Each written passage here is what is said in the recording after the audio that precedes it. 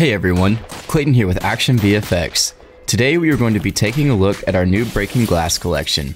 The collection includes 26 real breaking glass elements and glass bullet hits. They come pre-keyed and are ready to be composited into your scene. This is the shot we will be recreating. Let's go ahead and jump right in. Let's start off by viewing the original plate to break down what all is going on in this shot. Our original shot was shot on a tripod with the car window rolled down. We kept the tripod in the same spot and filmed the window rolled up with the black screen behind it to retain the glass and reflections. By doing this, we are able to have our actor behind the window and record without obstruction. It's easier to add the glass in afterwards than it is to composite behind glass and remove the window for the shatter.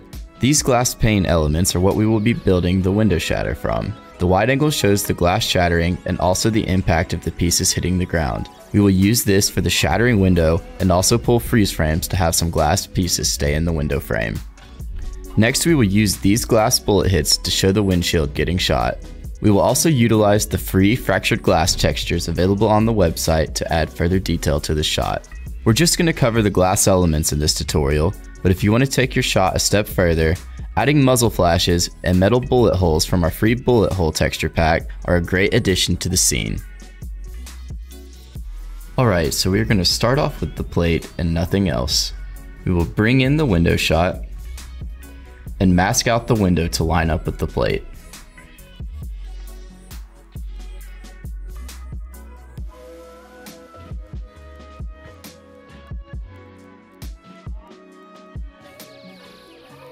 Now that it's lined up, simply set the window overlay to screen.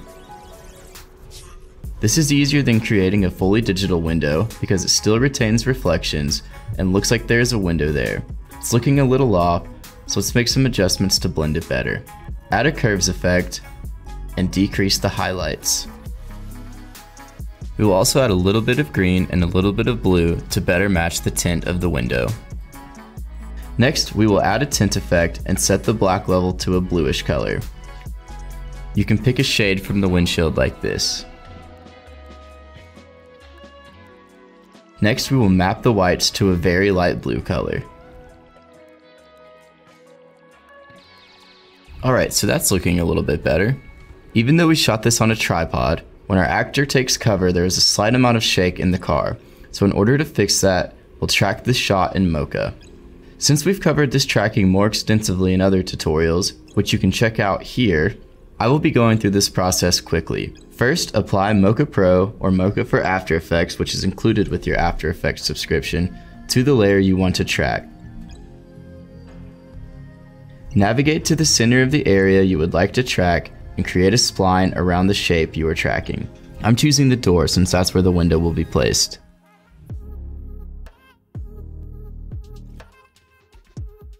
Once the spline has been created, track forward and then return to the middle to track backwards.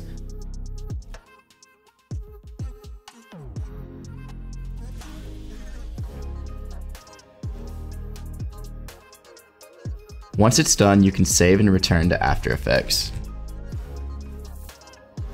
Create the tracking data and apply it to a null object called door track.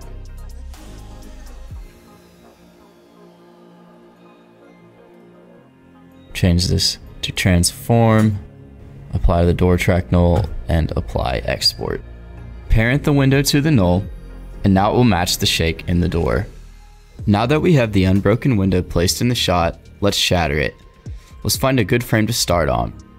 The frame where our actor Cody flinches is perfect as it looks like he's reacting to the glass breaking. Cut the window layer on the frame after this. Let's use tempered glass wide 5. Since the record frame rate is 96, we need to interpret the footage and set the frame rate to 96 frames a second, so it plays back in real time. Add in tempered glass wide 5 and line it up where the scale matches the distance the glass needs to fall. Place the center of the shatter where you would like your impact to occur. Then we'll mask out the top of the window so it fits in the frame.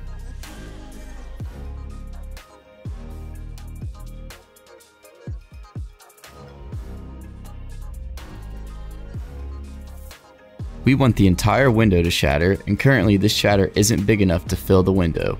We will need to add more glass elements to fill the frame. I'm going to do that now.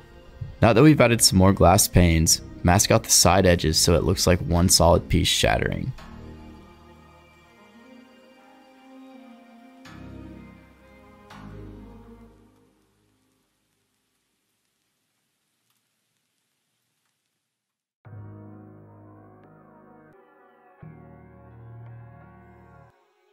I masked out the door and had some of the glass elements fall behind it.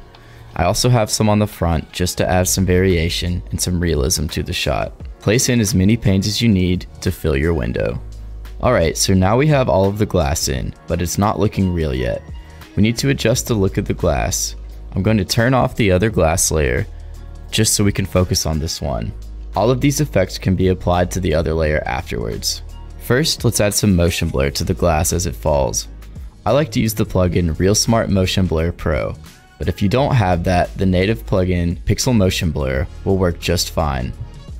Apply RealSmart Motion Blur and change the blur amount from 0.5 to 0.1. That's looking better. Now let's match the color of the car window by adding a curves effect. Increase the highlights, but first add a point at the bottom so we don't adjust the shadows. Let's also add a little bit of blue and green to match the tint.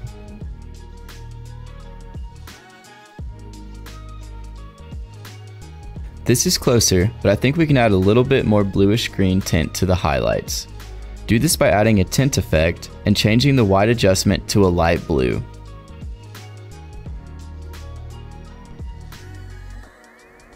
Change the amount to tint to 10. That's looking better, but it doesn't match the thickness of the car window yet. We can fix this pretty easily by adding a drop shadow effect to the layer. Pick a light blue color for the shadow color,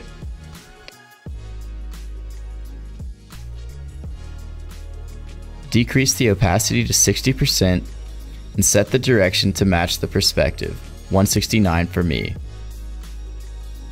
And also set the distance to 4. That's definitely giving this a little bit more depth. Let's add a little bit more depth on top of this by duplicating this layer, calling it Tempered Glass Wide 5 Base Color, and adding a fill effect. Map the color to a bluish green, and now add a Gaussian blur of 8.7. This is looking better, but still lacking in realism. Let's add the reflections back on top to the broken pieces. To do this, first I'm going to duplicate the window layer we were just adjusting and add an exposure effect. Change the exposure to 10, and this will be used as our matte. Now let's go down, grab the reflection matte, duplicate that, rename this reflection, and set this to LumaMatte. Now you can see we have the original reflections back over top of the glass. Once all of the glass has been added to the windows, let's go one step further and add some details. Let's add shadows to the glass pieces that fall in front of the door. I'm going to turn off the glass that's behind the door now to simplify things.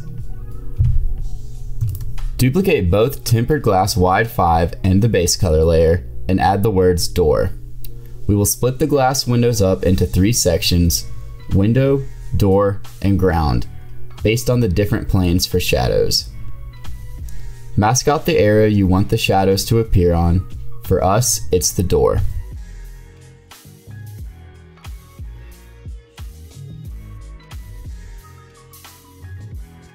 Alright, copy the mask to the base layer.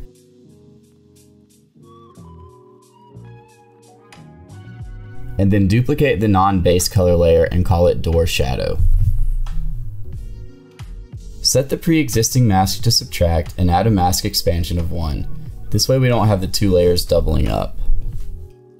Add another drop shadow effect to the door shadow layer we just created. Select a color from one of the existing shadows in the shot for shadow color. Set the opacity to 25, the direction to 169, the distance to 40, and the softness to 18. This is a nice subtle detail to help further sell the scene. I'll toggle this on and off so you can see the difference. See, that's nice and subtle. Now let's add some contact shadows to the glass that piles up on the ground. Duplicate the window glass layers and rename them ground glass. Set the mask we added earlier to subtract and add a new mask that only includes the ground portion of the shot above the subtraction masks.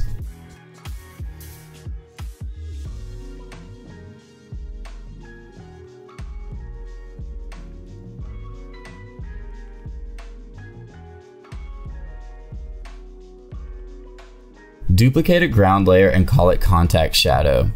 For this contact shadow layer, you will want to animate the mask to hide the shadow when it's falling through the air, since there wouldn't really be a contact shadow until it touches the ground. Add another drop shadow effect and sample another shadow from the scene for shadow color. Change the opacity to 10, the direction to 236, and the distance to 5.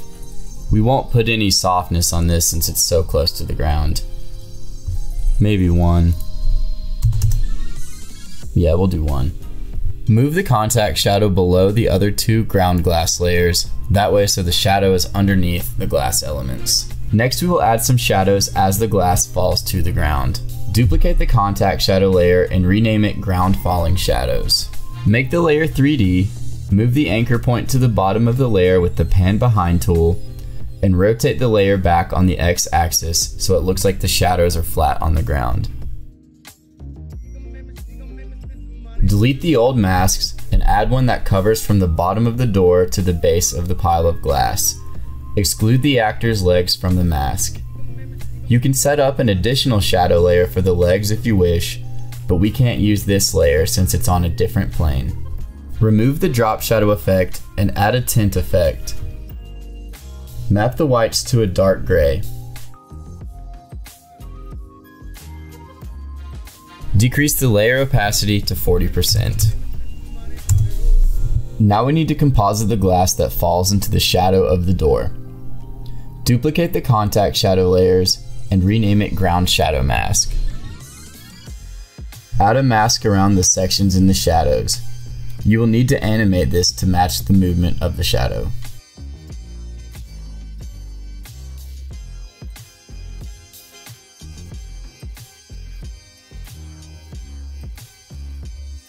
Copy the mask to the existing ground layers and set it to subtract to separate the 2 sections.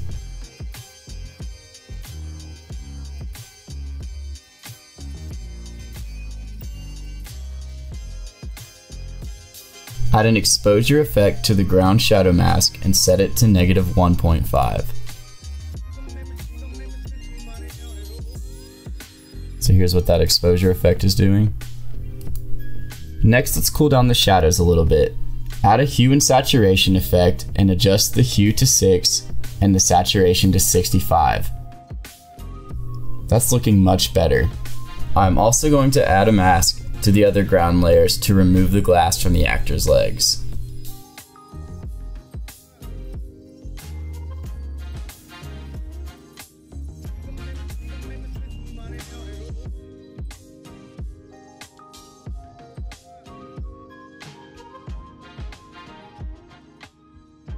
Alright, now we don't have any glass sitting on his legs now. Another detail we can add is to leave some glass hanging in the window frame. To do this, we'll start with another tempered glass element, pick a portion of the clip where the glass remains after the shatter, and set a freeze frame. Place it where you want it to be stuck and add a mask to fit it to the window frame. Now repeat all the steps we applied to the falling glass earlier to change the look of the glass. Do this for as many pieces as you would like to have remain in the window frame. Okay, so I went ahead and added in a couple more pieces that hang in the window after the glass falls. Now let's add some smoke behind the window when it shatters to emulate glass dust. I'm going to add in some smoke elements from our Gunsmoke Volume 1 collection, available on the ActionVFX website. I'm choosing Gunsmoke Front 2, 5, and 6 that I already prepared inside of this pre-comp. Place it underneath the glass layers so it appears behind the glass. You will also want to add some mask to the door so it appears behind the door, but I'm going to skip that step for now. We need to match the color of the glass, so add a curves effect and increase the blue, the green very slightly, and decrease the red by just a touch. Let's also increase the alpha curves for some more visibility. This is looking good. Now let's move over to the windshield. Let's add some bullet hits hitting the windshield towards the beginning of the shot. Car windshields are different from regular glass windows in the way that they shatter. Instead of shattering into multiple pieces and falling inward, the windshield has a layer of film that holds the glass together even when shattered. Since these are on a different plane, we will have to do another track to have the windshield elements stick when the vehicle shakes. Since we covered this already, I won't show the process, but just know if you are placing elements in a different part of the shot, it will probably require an additional track. I've called this new track windshield track. Let's use one of the glass bullet hits. Since we filmed these at 96 frames a second and delivered them at 60, once again we will have to reinterpret the footage to 96 to get them to play back in real time. Add glass bullet hit 3 on top of the windshield and place it where you want it.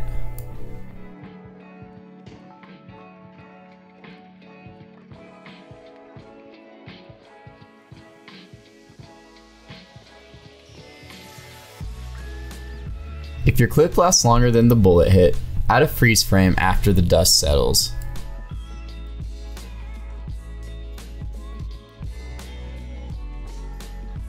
We're going to go ahead and parent this to the track so it'll stick. Add a curves effect and increase the alpha channel to make it look less transparent. Add a tint effect and map the whites to a light blue.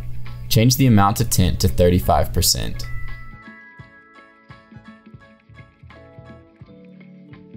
Add a Gaussian blur of 3.0 so it isn't too sharp.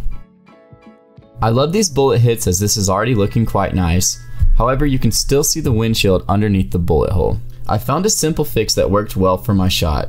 I created a new adjustment layer underneath the glass bullet hit 3 layer. So now that the adjustment layer is created, let's mask out a section that aligns with the hole. Alright, now let's apply a hue and saturation effect to the adjustment layer. Desaturate the footage by a value of -59. Without the blue tint of the windshield, it appears as if there isn't glass where the bullet went through. We can add some additional cracks to further sell this bullet hit. For this bullet hit, let's add Fractured Glass 9 from our free Fractured Glass texture pack. You can download these elements free of charge on the ActionVFX website. Let's go ahead and put in Fractured Glass 9. Go ahead and scale that down. These elements come with a black background that we will have to remove. You can set these to screen to remove the background, but for these particular elements I recommend using an unmolt. I prefer to use Red Giant's unmolt from the Universe pack, but you can also use the Alpha from Lightness animation preset that comes pre-installed with After Effects. I'm going to go ahead and add Red Giant's unmolt. Add a curves effect to the layer and increase the alpha channel. Next we need to add a bluish green color to the crack. Add a tint effect, map the whites to a bluish green color, and change the amount to tint to 70%. You can repeat these steps for as many bullet hits as you would like to add. Another idea is to pull a freeze frame from the tempered glass elements to add a shattered texture over top of the glass. I went ahead and added a few more details to the scene like muzzle flashes and bullet hits in the metal car door. The last thing I want to talk about today though is adding camera shake. For this shot, I pre-composed the entire composition and added a preset from our free camera shakes presets collections. You can watch this tutorial here for a detailed look at adding camera shake to your scene. That was a lot of information to go over, but I hope you were able to learn some new tips and techniques during the tutorial. The biggest takeaway from this tutorial is that it is the little details that add realism to the shot. The small details that you wouldn't immediately think about are what sell the shot to the viewer. So if the time permits, always be thinking how you can take the shot one step further. Be sure to check out all of our glass collections on the ActionVFX website, and if you have any questions or suggestions for future content, drop a comment down below. This is Clayton with ActionVFX.com. Thank you for watching.